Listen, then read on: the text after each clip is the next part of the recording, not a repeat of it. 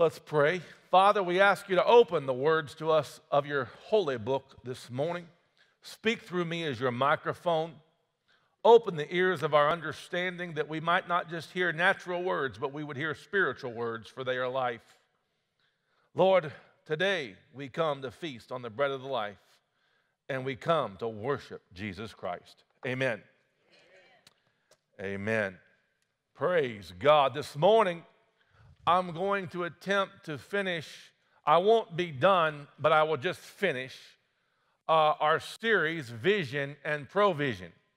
And if we could, just remember last week I was going to preach it, and I said I changed it at the last minute. I said we got the kids program today, and we had a lot of folks here. I preached more of a salvation message instead. And if I could have our house lights come up a little bit, I'm looking at darkness here. And praise God, I'd appreciate that. Thank you. That's better, much better. Thank you. So this week I'm going to attempt to finish it. I won't get done, but I'll just quit at a certain time. So our series is Vision and Provision. This has been a study of stewardship, and we're talking about God had a vision. God had a vision to have a family. God had a vision to have humans created in his likeness and his image. But before God made that vision, God made provision. God made the Garden of Eden, and he put the food in it. He put the animals in it. He put all the things in it that mankind needed before he created mankind, because God gives provision for a vision. You have a vision. And I would want you to know today that you have a vision. God has provision for your vision. Now, we talked about 4 levels of vision. Hopefully, your vision is more than just simply eating your next meal. Hopefully, you have a vision to impact your family and your friends beyond even your own life. Hopefully, you have a vision of having a nice home, having a vision of having a place that's warm, of having food on your table. Hopefully, you have a vision this Christmas of your family coming together, eating together, and fellowshipping together, and telling stories, and playing cards, or whatever you do. Hopefully you have some vision. And I would want you to know today, God has a provision for your vision. And as we are part of God's vision and bringing provision for God's vision, God is part of bringing provision for our vision. 3 reasons people struggle with money. Number 1, lack of knowledge. Number 2, lack of vision. Number 3, lack of pursuit.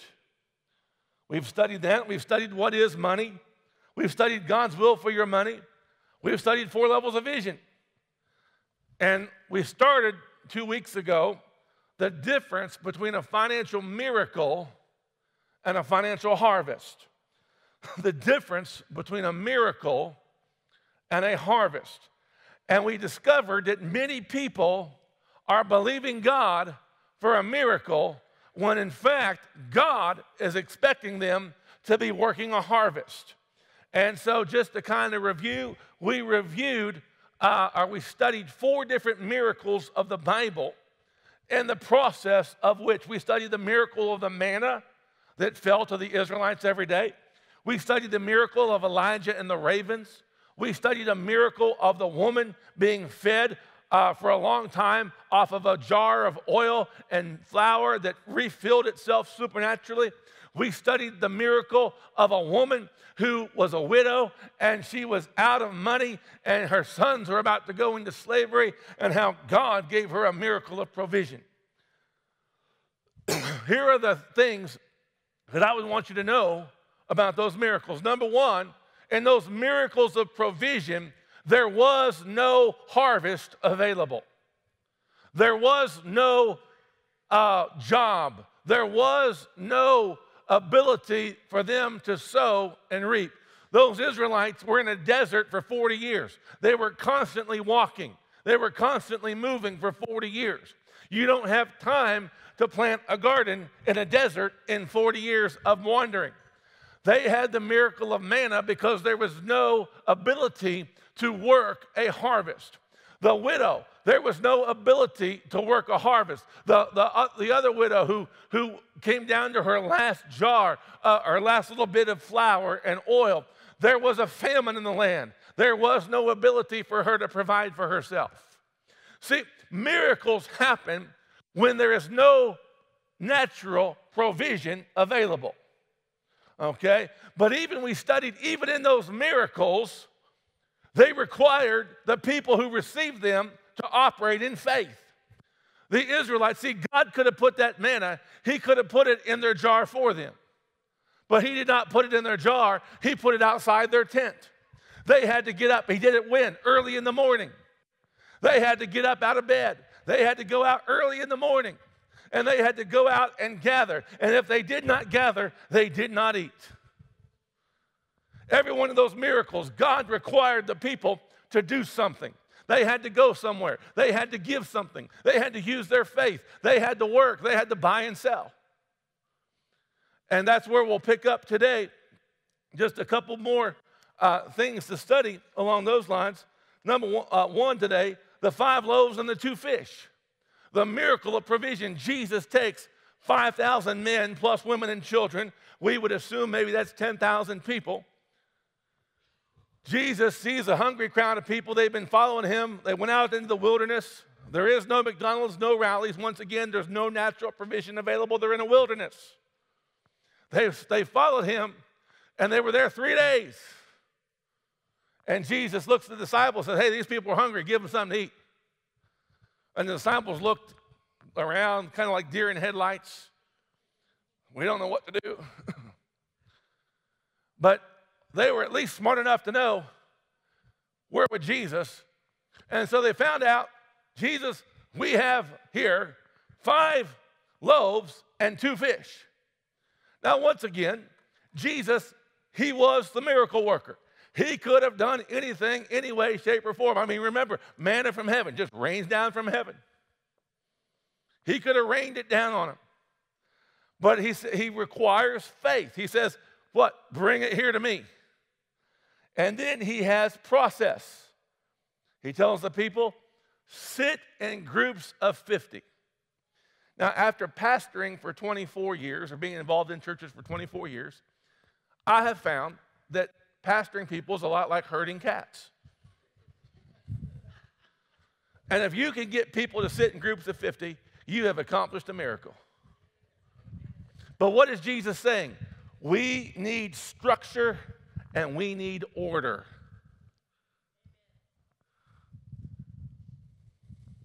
Okay? There's giving, there's structure and order, there's faith, and then those disciples. Can you imagine starting to pass those fish and those loaves? They had to pass that by faith. They're thinking, we're going to get to about 12 people, and then we're going to have a riot on our hands. And buddy, that's supernatural multiplication. And then you know what Jesus says at the end of that? Now, gather up the leftovers. That's work. 12 baskets left over. Our God is a God of abundance. Our God is a God of miraculous provision. But that miraculous provision, it requires faith, it requires obedience, it requires process. See, there's a lot of people who think, I'm just going to live by faith, and I'm going to just quit my job, and money's going to show up. That's not true. You're going to get thin real quick. Okay? And I haven't seen this so much, but back when I was growing up in the church, and that was when the charismatic movement was in its height. And man, the charismatic movement, the Pentecostal movement, it was a great movement, but it had a lot of weaknesses to it. And people, sometimes when people get out of balance, they take Scripture out of balance, they get off. And one of the ways people got off a lot when I was growing up was people would be moved. Oh man, God's doing miracles, God's moving, God's going to provide. And so they would just quit their job and then God's going to provide. And it didn't happen. And they felt, why? Well, God's let me down. No, you're stupid. Well, Pastor, that's not a very nice thing. Well, I didn't say it. The Bible says it. We're gonna read it here in a moment. You'll see. Okay. But you see, we got to do the principles in the Word of God. We got to do what the Bible says. Now, are there times that we need a miracle? Yes. I've needed some financial miracles. I've experienced some financial miracles before. Praise God, haven't you? Amen. And we're thankful for those financial miracles and those miracles of provision. The next miracle, the last one today, maybe the second to last, we'll see. Peter comes up to Jesus to say, Jesus, We got to pay our temple tax. And Jesus kind of gives a little bit of a, do you think I really ought to pay taxes to the temple? He says, they're there to worship me, you know. You think I ought to pay taxes? And Peter's thinking about that. Should we or should we not? And Jesus says, well, I'll tell you what. So we don't offend them, let's pay our taxes. Now, once again, Jesus is Jesus. He's a miracle worker. He could have had the miracle happen any way he wanted. But what's he tell Peter to do? Peter, go fishing. Now, for you and I, if Jesus says go fishing, that's recreation. Okay? I've been waiting for God to say, oh, Pastor Matt, thou shalt go to Cataract Lake, fish in the Narrows, use a number 6, slow retrieve, blue. I'm waiting for him to give me that word, but he just doesn't usually give me that kind of word. But when he tells Peter to go fishing, he's actually telling Peter, go to work, because Peter was a commercial fisherman. And he says, so we think, you know, that's not what it was. It was the nets. But it's work. And so Peter takes his boat out, and he catches the fish, and he opens the first fish's mouth, and there's the coin he needed to pay taxes. Now, Jesus could have been like the annoying uncle guy who just, you know, at Christmas time, the kid comes up, and the uncle pulls the quarter out of the kid's ear. Here you go, Petey. He didn't do that. Why? He required Peter to do what? Faith, work. Miracles of provision still require faith. They still require work. They require process. They require structure. They require order. And miracles of provision generally occur when there is no ability to work a harvest. That's the miracle side. So today, I'm shifting gears now to the second part of this teaching, and I want to teach you on working a harvest. Now, I know we're in the Midwest, and I also know we're in kind of a rural area that's known for farming. And that tells me that you all know how to work. This is a hard-working church. We did not win 20 people to Jesus Christ the last 7 days by being a lazy church. We even taught our kids to work. Those kids were here practicing. I mean, those play directors were cracking the whip, man. And those kids practiced and practiced and practiced and practiced to be able to ring those bells. So let's talk about a financial harvest today. Genesis 8:22. The word of the Lord is, as long as the earth remains, there will be seed time and harvest, cold and heat, winter and summer, and day and night shall not cease. Amen. Now, there's a lot you can get from that scripture. First of all, there's some doctrine there.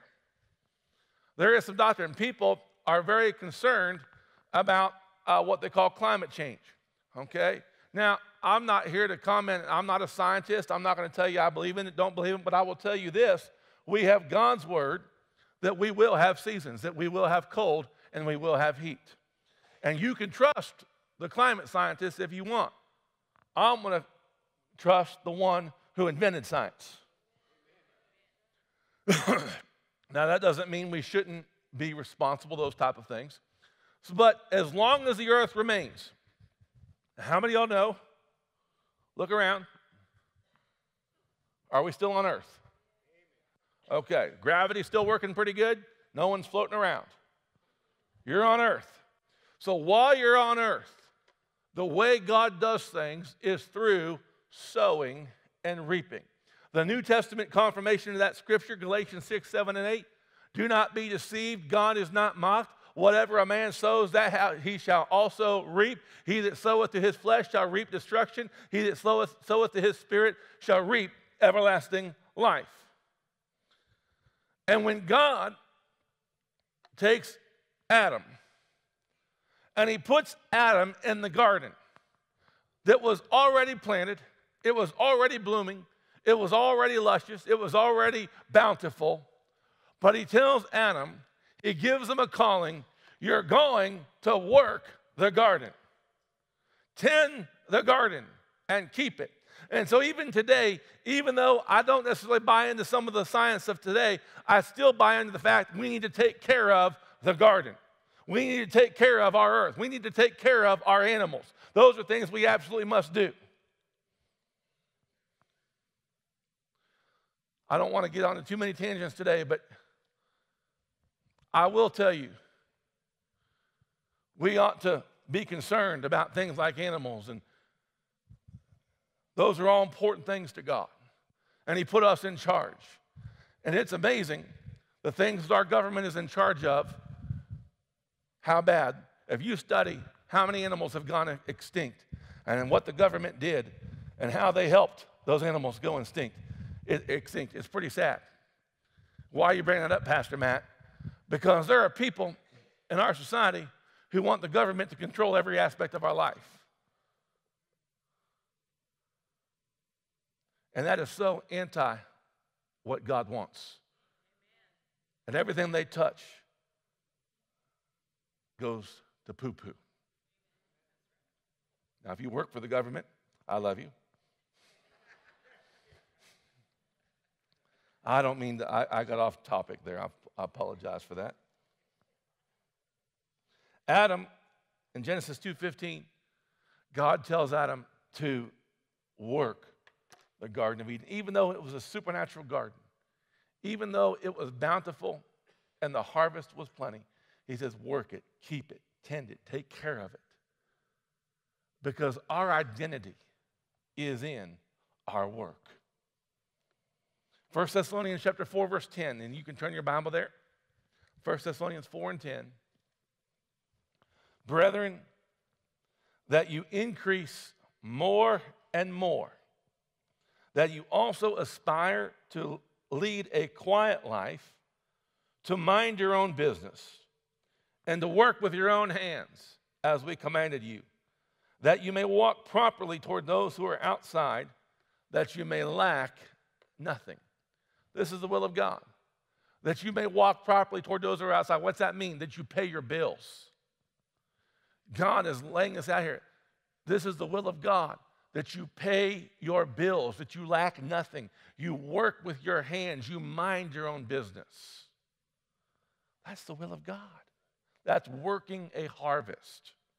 That's sowing so that you reap. Have you ever, some of you who are on social media, maybe you've seen one of those things that says, if you share this, money will come.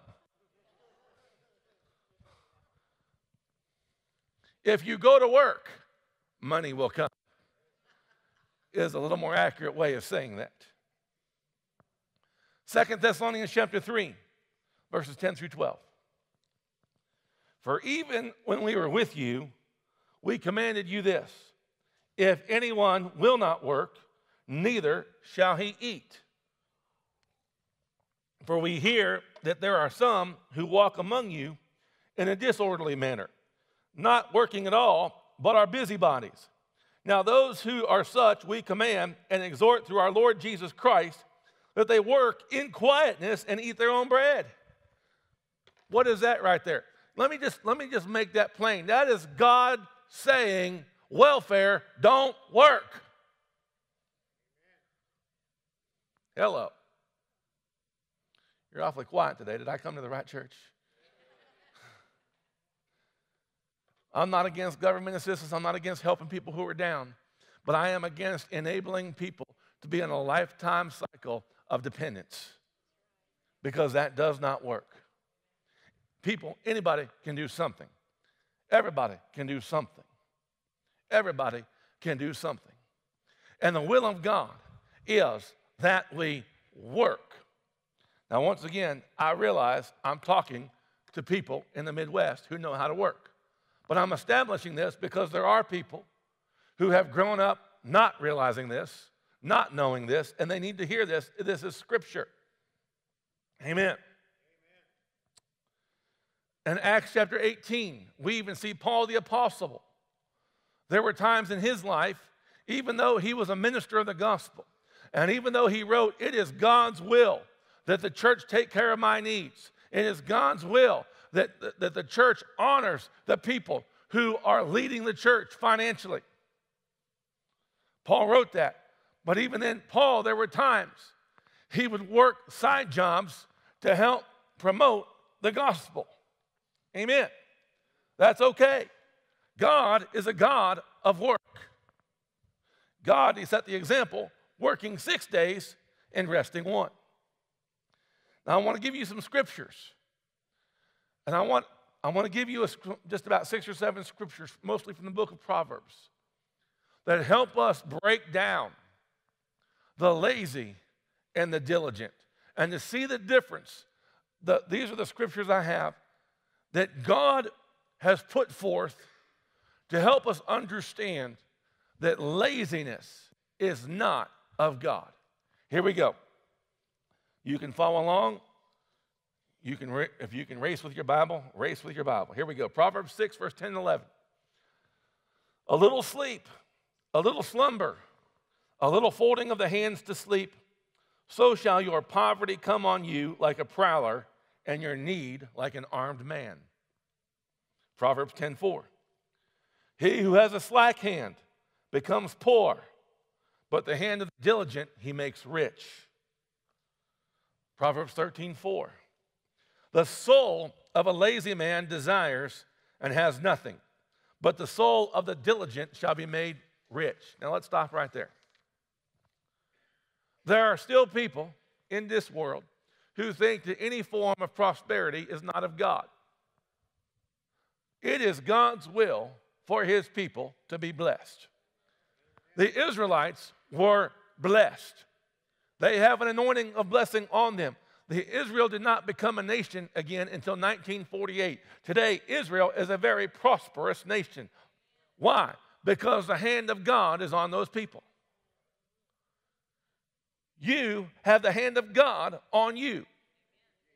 It is the will of God for you not to be poor. It is the will of God for you to have your needs met, that you would have a warm home, clothes to wear, food to eat, and your bills paid, that you walk toward the outside owing them nothing, lacking nothing. That is God's will for you. Amen. And so God here in these scriptures is setting up a different picture. This is what the life of a lazy person looks like. This is what the life of a diligent person looks like. And it just happens to be that laziness produces poverty, diligence produces wealth.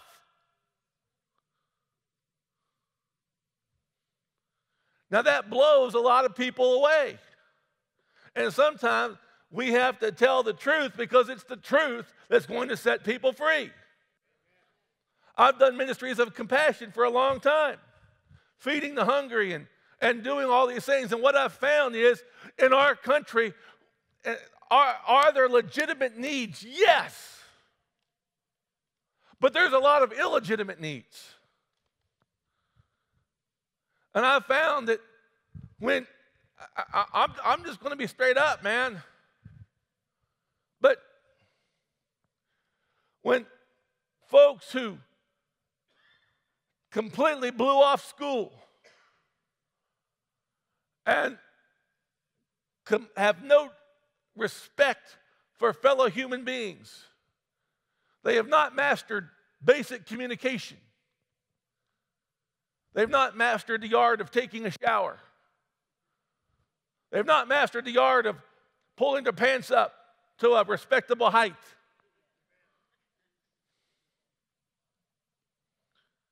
They've not mastered the art of having a professional look. And they come in and they say, "Oh, Pastor, where's the poor? We need help, man." And what they're really saying is, will you give me some money so I can go out and drink and smoke and do drugs and get my next tattoo and my next piercing? Let me tell you something, young people. I love you. Are you against tattoos? Not necessarily. But if you think that your tattoos are your retirement portfolio, you're stupid.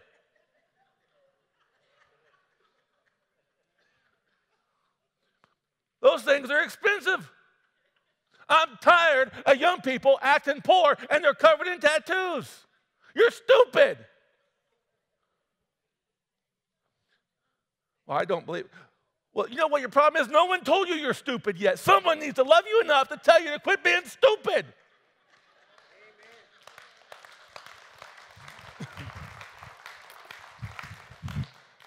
Look here, Pastor.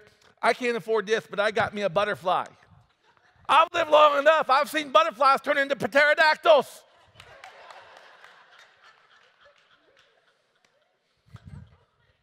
I don't understand what you mean, Pastor. Look at your mom and your grandma. That pterodactyl going to look real good with stretch marks on it.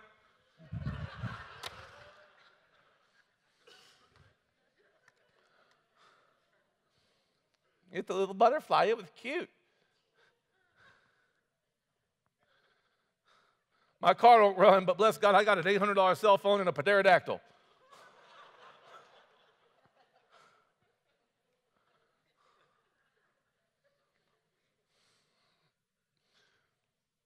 Now, you say, Pastor, are you making fun of millennials? No, it's not just millennials, man. It's their parents to help them get that way. Giving those kids everything they want.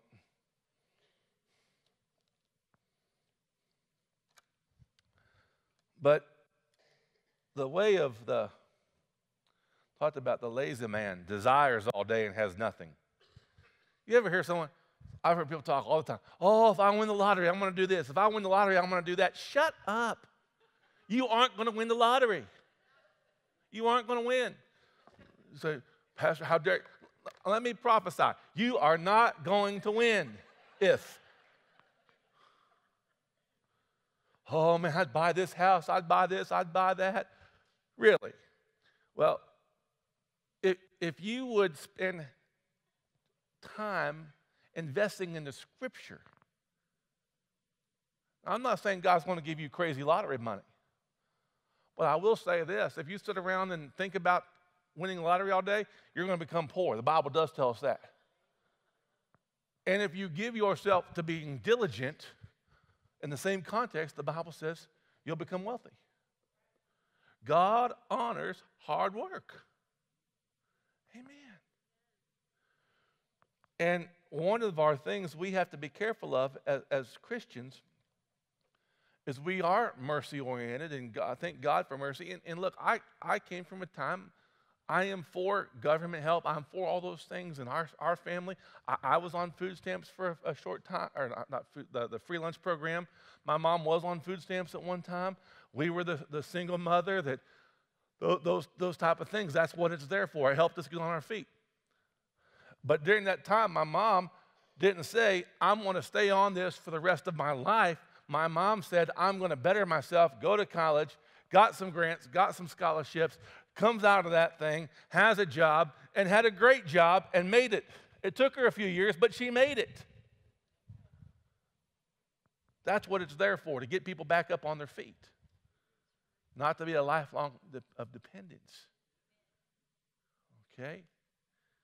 So, let's give you a few more scriptures here. I was going to say, sometimes folks can allow Christian folk our mercy gift and our compassion to enable people to live a lifestyle that's not godly, to live a lazy lifestyle. And we have to be careful. And sometimes you have to be the person who says no. And sometimes even as a pastor, you have to be bold enough. And I say, well, I can't believe you used the word stupid. Man, I can't believe parents haven't used the word stupid. Hey, Mom, hey, Dad, can I have a tattoo? No, that's stupid. Well, I can't believe you would say that. Well, they're 15 years old. Is there a chance their taste's going to change by the time they're 19, then 20, then 30? I mean, parents, be a parent.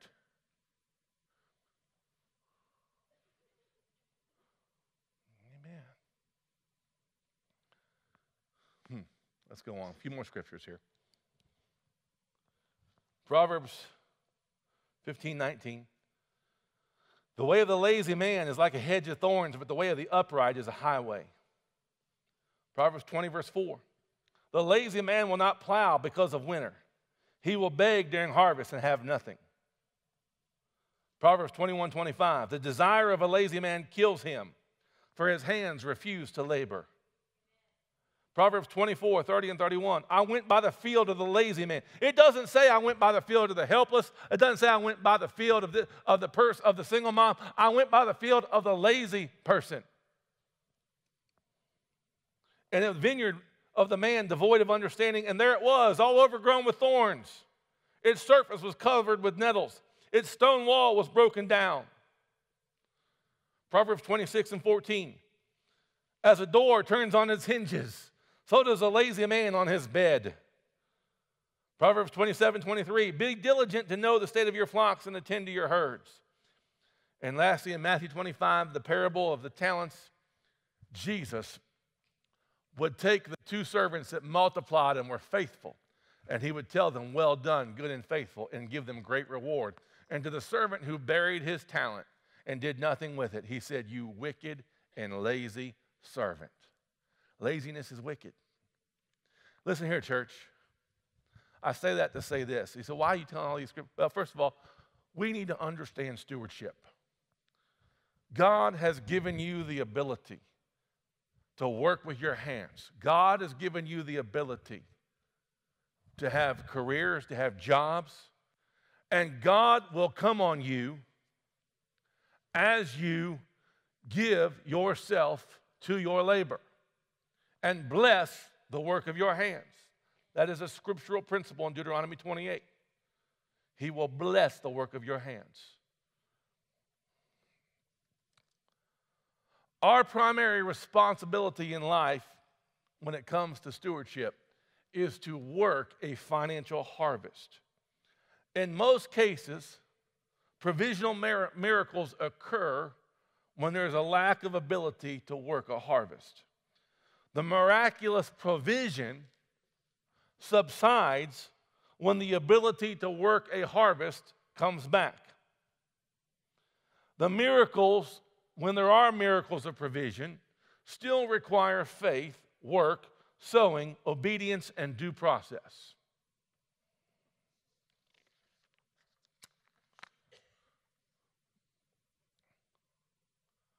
And I want to ask you in closing today, I want to ask you to be involved in God's plan of stewardship in your own personal life. I'm going to ask you to be faithful and diligent, to work, to give your best to your employer. Matter of fact, I won't have time to say all these, but work diligently, work willingly, increase your aptitude, be a blessing, get it done. Some people want a full week's pay for a full day's work. Get it done. Own your work. Don't speak evil against your boss. If you don't like your job, if you don't like your boss, have enough courage, have enough integrity, go find a different job. Don't be a little whiner. Nobody likes a whiner. I just don't like my mind.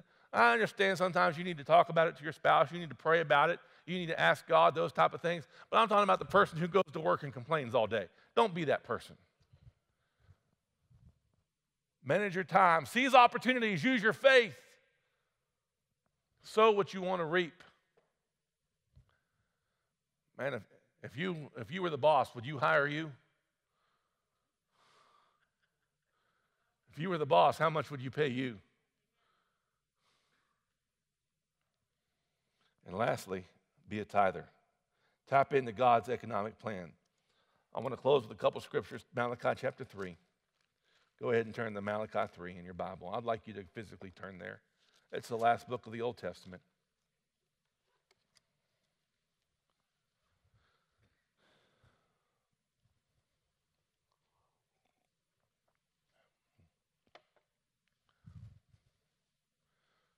Over the years, there's been a lot of self-proclaimed theologians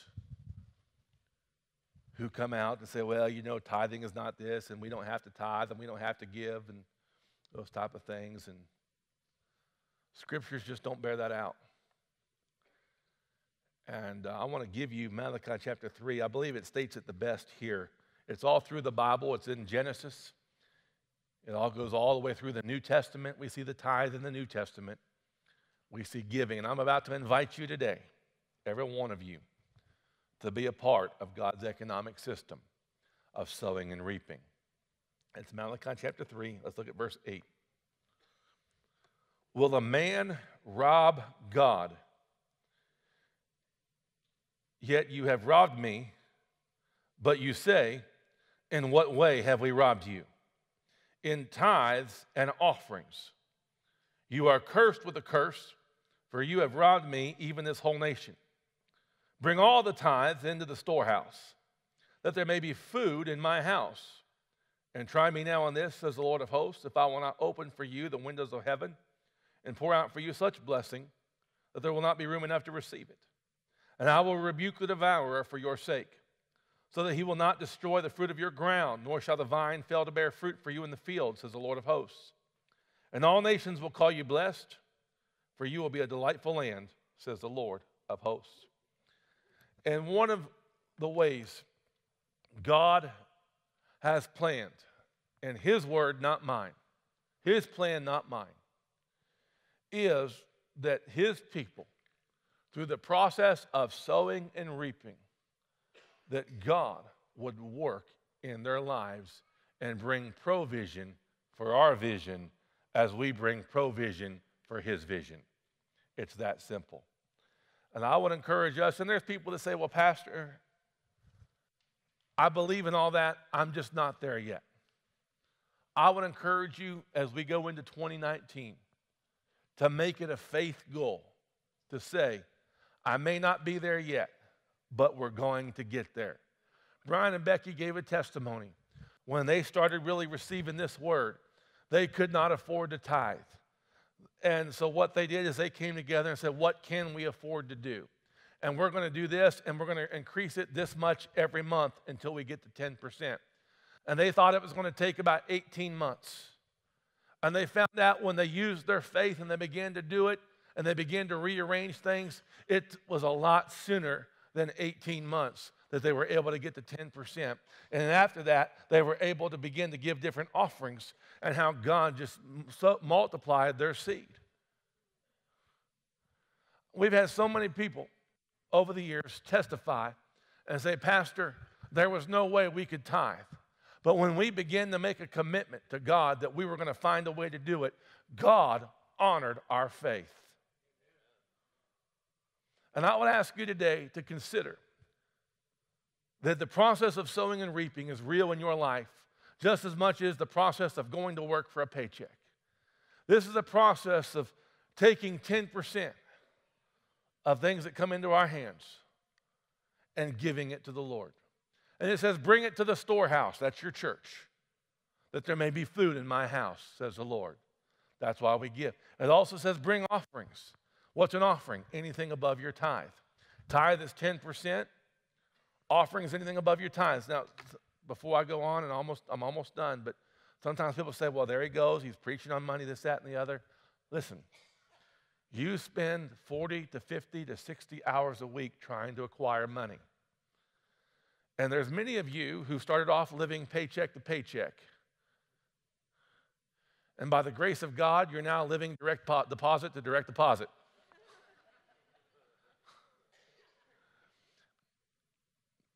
I'm talking about, let's get God involved in your finances. Let's get God involved in your vision. Let's get God involved and not just living for your next meal and not just living so maybe you can retire someday.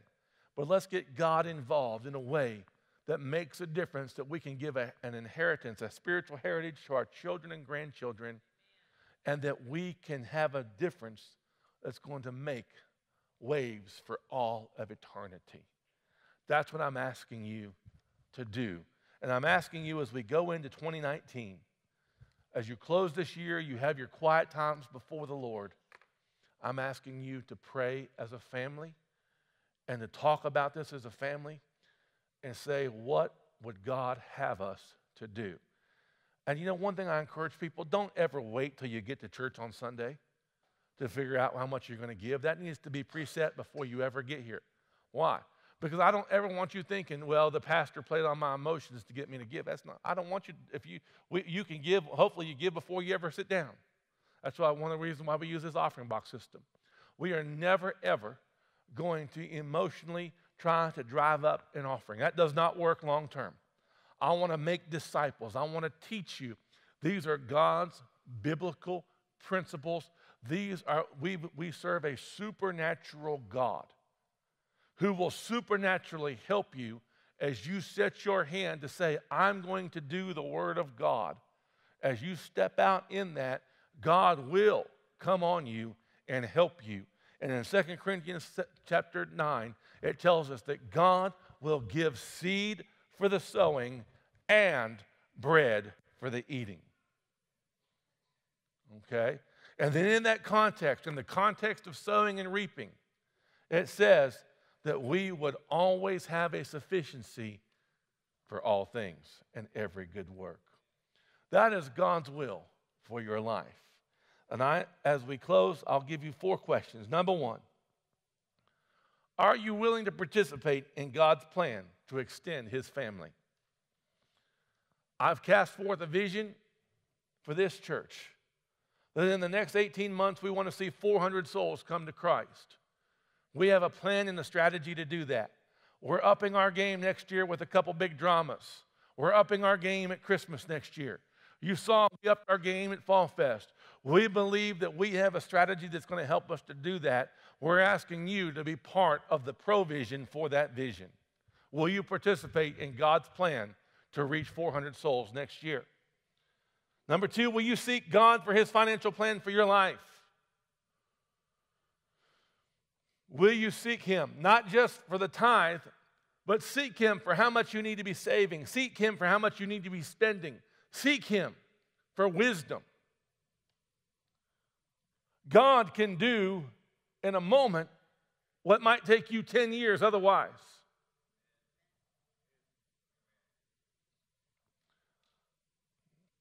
I remember one time, Andrew and I was so excited. Our church was having an auction. This is a long time ago, my last church. Our church had an auction to help pay for the building fund. And so everybody donated stuff. And then we had an auction. And people used to ask me, Pastor, can we do that for our church? Well, I remember back then what everybody donated. Sorry, that was me. They donated their junk. But being 22 years of age, I didn't realize that I didn't have the common sense to know that people would donate things that didn't work to a church auction. I just thought everybody would give their best. And so up for auction was this ski boat, 1978 Galaxy. And if you know me, you know I love the water and I love boats. And no one would bid on this 1978 Galaxy. And finally they dropped the bid to $500. And before I realized, I didn't have $500, but I raised my hand anyway. Well, we found $500, going once, going twice, sold for $500. I bought me a ski boat for $500. Praise God. We were so excited. We got that thing on the lake. I didn't know anything. It started up kind of halfway. But then we found out it would only run in full throttle. So it put us out there about quarter mile into the lake, half mile into the lake, and it quits running. Okay, well, we're out there. Then it starts to sink. And we only had a paddle that was about this long. And I became the world champion rower.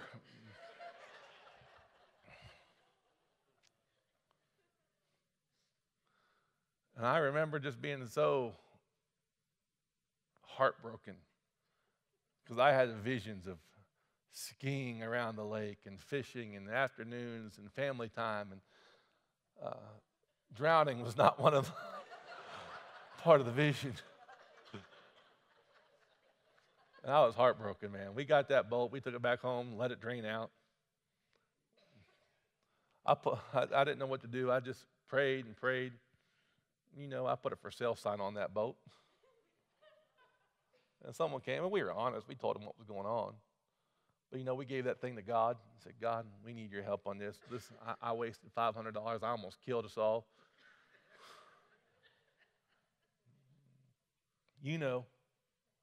That boat we sold made $700. I realized at that time, this buying and selling stuff isn't so bad.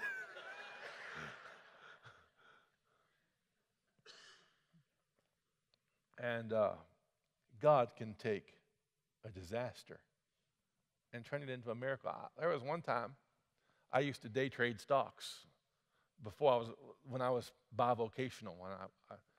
I wouldn't do this as a full-time. I'm not saying full-time pastors shouldn't do this, but it can just be too encompassing. You really get into it. But when I was bivocational, I day traded, and I had some stocks that just went south. And I thought, man, surely I want to make some money on these. And I didn't. I lost some money on those. Overall, we made money, but these were just some nasty stocks. All right, you take your losses, you put your Band-Aids on, and you cry, and then you go. We were doing taxes the next year, and the accountant called and said, man, I got some bad news, and this, that, and the other. And we were going to owe money. That just doesn't sound right. And I began to pray, God, I don't want to pay the IRS any money. What would you have me to do? And we began to pray. And God reminded me of those two stocks that I lost money on. Oh, I can claim a loss. I called my accountant up. Hey, I lost money. I've never been so excited to lose money. We went from owing to getting a big old refund. God can take your losses and turn them into gains. He really can. I say that to say, seek the Lord for your finances. Number 3, will you honor and obey God's financial plan for your life? If you know the will of God, will you do it? Will you please do it? And lastly, and this comes straight from our Building Fund campaign, will you have joy about it? God loves a cheerful giver. I don't ever want you coming, oh, bless God, I love that church, but I hate giving. If you hate giving, or if it's going to cause you to just, completely hate everybody and hate the world and hate Pastor Matt, just don't give. But I want you to pray. Not only will you obey the known will of God, but you will do it cheerfully, with a willing heart, with the joy of the Lord as your strength. And that's my challenge for you this year as we go into 2019. I'm asking each one of you to seek the Lord, to be part of bringing provision for the vision of being part of a miracle that next year we're believing for 400 people to find Christ as a result of the efforts of this church. That's what I'm asking you to do this year. And that, I'm not done, but I will quit. Thank you for coming this morning. We love you, and we're glad you're here. If you need prayer for anything, I'm going to have prayer partners down here on the front. Come ask for prayer. I'll see you out in the foyer. I'm going to pray, and we'll be dismissed. Father, we love you today. Thank you for sending your son, Jesus. Lord, we've called upon him as our Savior and our Lord. We give to you the rest of this week. We thank you for safety and protection. We thank you for favor. We thank you for meeting our needs, healing our bodies, strengthening our marriages and our families. In Jesus' name, all of God's people said, amen. We are dismissed. Hi there, I'm Pastor Matt. I just want to take this moment and say thank you so much for tuning in to the ministry of Soul Harvest Church Online.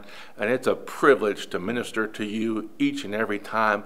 And I just want to invite you to be a living and active part of our vision to touch the world from West Central Indiana. And if you've been blessed by our ministry, I would ask you to very strongly consider sowing into our ministry to provide that our ministry would continue to go deeper and wider to impact people just like you all around this world that cost the precious blood of Jesus.